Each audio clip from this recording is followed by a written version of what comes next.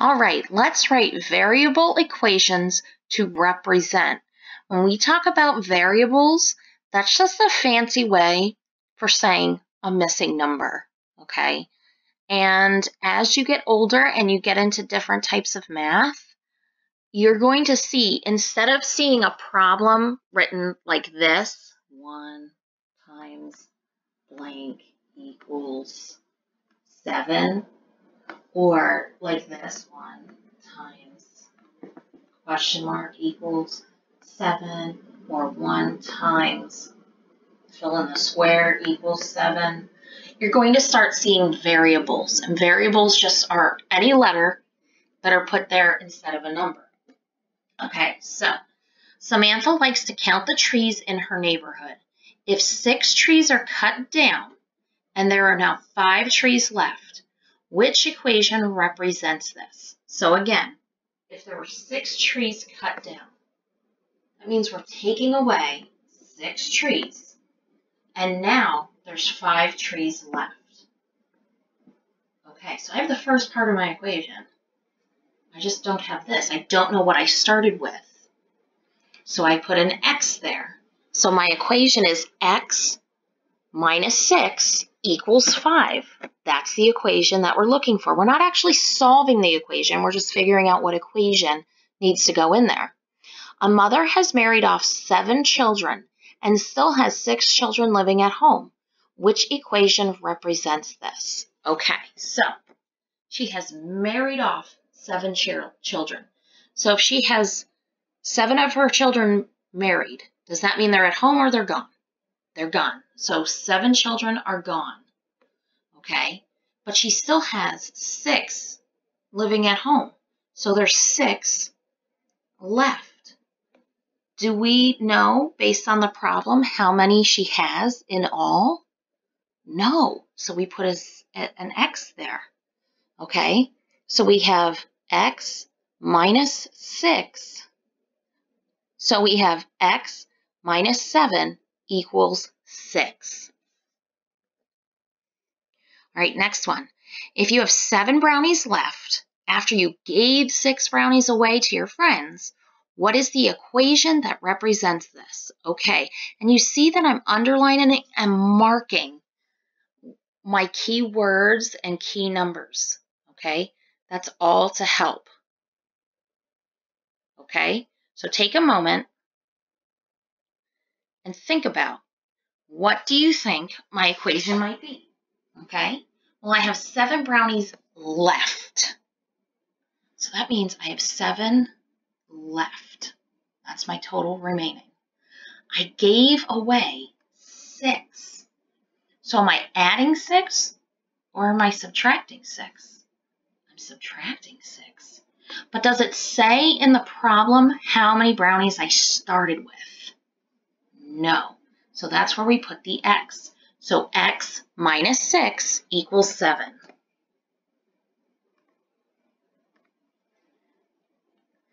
Isabel spends 5 hours per day pruning a bonsai tree over X days for a total of 10 hours and 5 hours per day of pruning.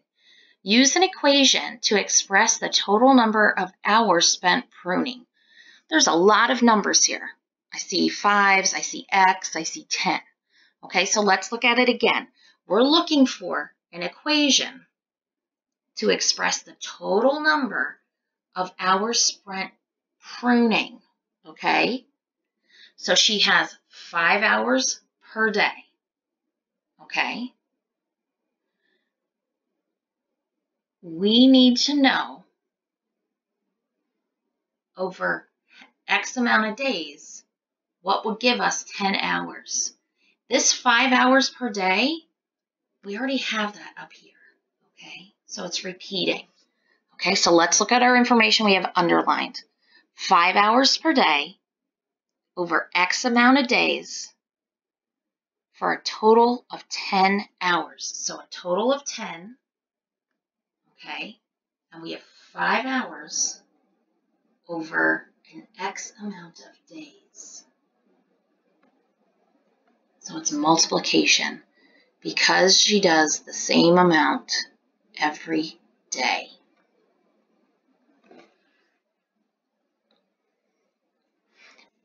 Okay, so a barista is making X cups of coffee in 9 hours. So there's 3 cups per hour. Okay, so we know our answer is 3. All right, so we need to know how many cups of coffee in 9 hours. So that would be, because we want to break it down into a smaller amount, because it's 3 cups per hour, okay? So that means we have to get smaller. So it's either division or subtraction, okay? We're breaking it down to the same amount. So that was our answer. A barista makes X cup of coffee in 3 hours, resulting in 2 cups per hour. Which equation best represents this? Okay, so this is like our last problem. X cups of coffee in 3 hours. And then there's a total of 2 cups per hour. So that means my answer is 2. Okay, I have X cups over 3 hours. Okay, so again, my answer has to go lower, so I'm not adding and I'm not multiplying. So it's either X divided by 3 equals 2 or X minus 3 equals 2. Well, we're splitting it up equally. So that means that we are dividing. So it's X minus 3 equals 2. Next one. Someone has spilled all X pencils into a giant pile. Brayden knows that pencils come in boxes of 9, and there were 7 boxes. Which equation represents this? Okay, so we have X amount of pencils, and they come in boxes of 9. So we need to split them up, because then there will be 7 boxes. So we have a total of X pencils split into boxes where there's 9 in each box. So there's 7 boxes. So X divided by 9 equals 7. Next one.